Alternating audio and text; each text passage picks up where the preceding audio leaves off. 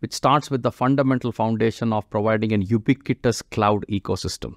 We will make our products, our offerings available across every possible popular hyperscaler in a containerized or a virtual machine format in every public cloud and a private cloud environment, and also enable this for sovereignty, which is clearly we are seeing as a very important need in many customers of ours, especially in federal, government, public services, certain financial institutions who want to create a sovereign cloud, and also enable the telco cloud, which is where the new edge is getting built. So that's the ubiquitous cloud ecosystem which we enable. The second is how can we create a layer of infusing AI capability, leveraging these clouds. And these AI capabilities could be machine learning, natural language processing, or even the newer capabilities around generative AI. Those are the two foundational building blocks. Now the question of why 4 clouds? 4 clouds is what we have today. It's a start.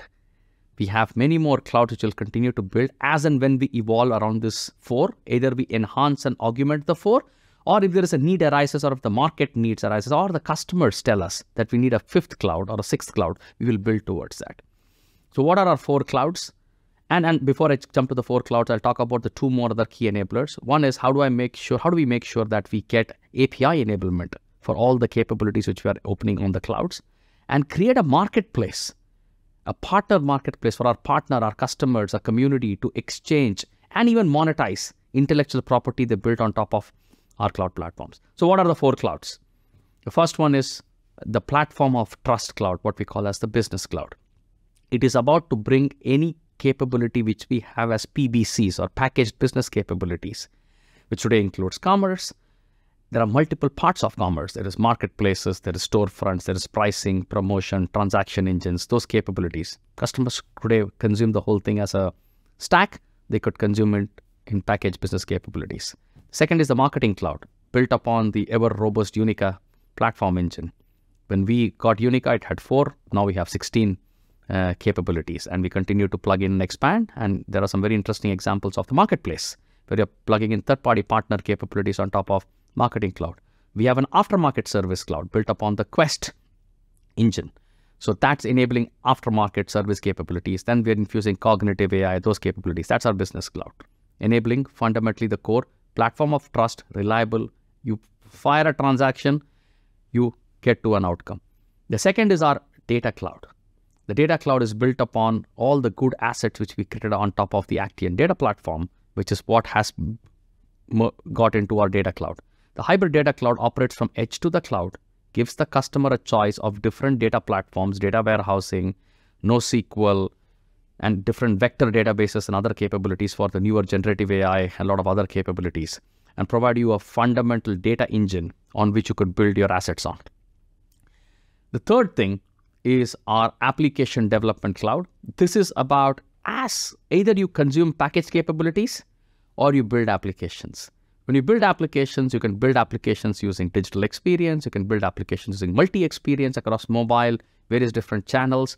You could build applications using low code. You could build applications using pro code. You could infuse service management capabilities. You could build workflow capabilities. You could build document AI, document management workflow capabilities, and various different ways to build an application, intelligent application, ingest or integrate generative AI, chatbots, those kind of capabilities. So the app dev cloud is about really enabling that. But a very important thing, we have a very large installed base of customers who are running on some of the world's most popular low-code and no-code platform, which have been built over the last 25 to 30 years. We want to make sure that every one of those application capabilities gets enabled on the new cloud. So that's our whole MX Go strategy, which is the Max Go and those pieces which enables the app dev cloud. The fourth cloud we have is the intelligent automation cloud. This is the collection of all our automation assets which can enable automation for IT operations, digital operations, and also telecom network operations. And all the pieces around the cloud, we've got globally scalable deployment products like BigFix, workload automation. We've got our whole dry eyes AI ops suite of capabilities, our entire telecom network like ANA and those capabilities. They're all being enabled on the fourth cloud. So the goal is basically bring customers still have as I talked before, you still can consume those individual products in a current model. You could consume them through a marketplace. You could consume them through an as a service, or you could consume them in one of these 4 clouds, or as a combination of these 4 clouds in whatever shape and form the business needs. So again, finally, to summarize, we will be in the journey to cloud and meet the customer with our cloud offerings where they need it, not where we want them to be. So that's the most important thing. The choices with the customer will enable them in the journey and with customer experience at the center.